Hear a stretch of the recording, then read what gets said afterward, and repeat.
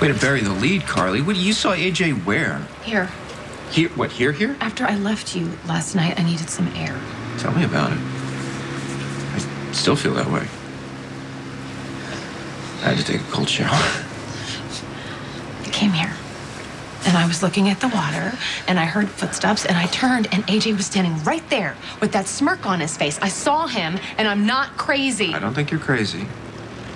Sonny convinced me that it was just my imagination, but now, you know, with Michael asking me all these questions and saying that he's not gone, I mean, I have to wonder. That must be Michael's secret. What secret? I know how weird all this must be for you. My best advice is for you to just try to get the whole story. Of course, everyone is going to have their own side, and the truth is probably somewhere in the middle. How do you know that? Because AJ sounds like a complicated guy, and I kind of know the type. You know, my mom's not perfect. I mean, she's made a lot of mistakes. And I know she can lie. I mean, without getting into too much detail, she perjured herself, actually double perjured herself at a murder trial because she thought she was protecting me. All right, protecting you. See, that's the key right there. She probably thought that she was protecting you when she drugged AJ. No, I'm not defending what AJ did after. I mean, he kidnapped me, Morgan, and Christina. And this woman that he had kidnap us had us in this big abandoned warehouse. It scared the crap out of me. You know, but I couldn't escape. I couldn't leave Morgan and Christina behind. I mean, and that was before he took me away. He said that my parents didn't love me, that they didn't want me. AJ is capable of some pretty awful things. Yeah, but he didn't start it. My whole life, I thought he started it. Hey, where are you going? AJ Michael said he wanted to talk some more. I'm ready to listen. I know, but wait. You seem really wound up. Are you sure you want to do this right now? Alice, I can't thank you enough. I mean, wow, I really owe you for taking out on Tracy. Hey, think nothing of it. I can't tell you how many times I've wanted to do that. Listen, she isn't hurt, is she? Are you kidding? She's having the best sleep of her life. She's gonna wake up in 20 minutes feeling fresh as a daisy. And then she's going to call the cops again. You're right, Mom. You know, now that she's seen me, she's not going to be happy till I'm in handcuffs. Well, I am open for suggestions. Anybody have any idea what to do? Well, we could kill her. Kill Tracy? I can't do that. I'm a doctor. I respect human lives, Mom. even if it is Tracy. Mom, I was kidding. Just relax. Well, your sense of humor certainly hasn't changed. Yeah, well, I'm not going to be laughing if Tracy turns me in. She always did hate me. Well, she's jealous. Ned is an Ashton. Look, I hate to break this up, but we've got to figure out what you guys are gonna do with her because I think she's gonna wake up in about 15 minutes. Alice is right. We definitely need to figure out a way to keep Tracy from shooting off her big mouth. Hey, I'm really sorry that you have all this stuff with AJ going on. It's not easy when you have two people that you love fighting over you and worse, using you to justify hurting each other. And that means a lot to me. That I'm worried or that I'm in a unique position to empathize? Both.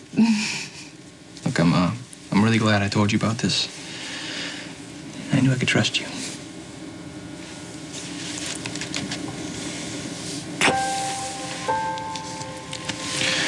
See ya. Good luck.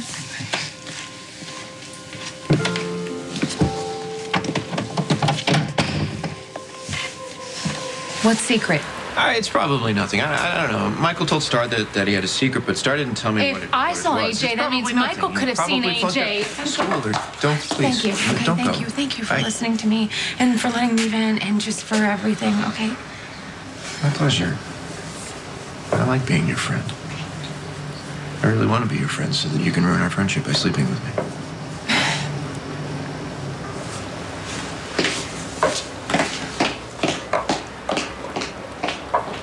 My wife has no leverage on me. There is no secret agreement. We love each other. May I please sit down now?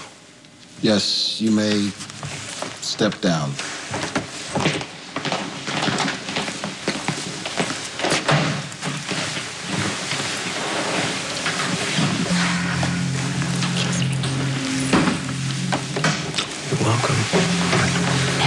underestimate the power of self-preservation, because if you did open up your mouth up there, you'd be the one to be locked up. Right? You know, he's had such a long day today, so if there are any questions you want to ask him, you can just ask me and I'll answer any of them. Of course. I'm sure you two know each other so well you could finish each other's sentences. But I like to hear from both prospective parents. Great. So why don't you tell me about your job? My job is good. There's really, not that much else to tell about it. I'm surprised to hear that. You are? Well, I'd assume your job would be fairly interesting. I mean, aren't you a police detective? Yes, I am. I am a police detective. Honestly, it's pretty, I don't know, a lot of paperwork. You really wouldn't know that. I mean, I'm speaking for you, but I think it's pretty dull. Yeah, like watching paint dry. Well, in either case, it's a very admirable profession. I'm sure your parents are very proud. Oh, they're proud. Why don't you tell me more about them? Because they seem like colorful characters. I mean, on paper at least. That much is true. Well, your father, Michael Corinthos, well, he's in an interesting business. That's one word for it. What he does, yeah. I love a good shot in the dark. It's coffee with a shot of espresso in it. Yeah, because he's in the coffee business. Yeah, I've never tried that drink before. You should. Wakes you right up. Might make that desk job of yours a little more exciting. All right. I will give it a try next time I'm there. I'm surprised you're not up on your latest coffee trends. Maybe your father doesn't talk about his innovations? His what? Don't be so modest. I mean, he practically revolutionized the coffee business by inventing those little cups of single-serve coffee. Yeah, that's right. That is how he made his fortune, right? Or did I misread your application? No. Mr. Scully, isn't it true that you have only just recently met your mother? Yes. And despite this admittedly brief relationship, you expect this court to believe that you are so concerned about her well-being that you want to have her committed. Look, I can assure you that me committing Connie to Shady Brook has nothing to do with revenge. And nobody manipulated me into doing this. So you're not upset that she rejected you? No. I'm sorry, it's my understanding that you were actually abandoned as an infant, that you were left behind in a dresser drawer in some godforsaken boarding house. Now, if it were me, I would be upset. I might even want to make my mother pay for the way she treated me. Yeah, well, that's you. So you're not in court today to have your mother committed as some sort of payback? I'm here today because I have a friend that was hurt by Connie. And I don't want to see that happen to anybody else. She is dangerous. She's a sick woman, and she needs help. So this is all about helping her. You're here due to your deep altruistic nature. I never said I was a saint. Isn't it true that you are a reality show producer and that you tried to get my client's confession on tape to broadcast on a failed reality television show called Mob Princess? You made your point, counselor, and so is this witness. Yes, indeed, Your Honor. I believe we both have. Thank you. No further questions. Miss Davis. Thank you, Your Honor. Mr. Scully, this is something more to you than getting Connie off the streets, isn't it? Aren't you hoping to have a relationship with your mother? Yes. But that can't happen unless she gets some help. Thank you, Mr. Scully. At this time, we'll take a short recess while I consider my decision. All rise.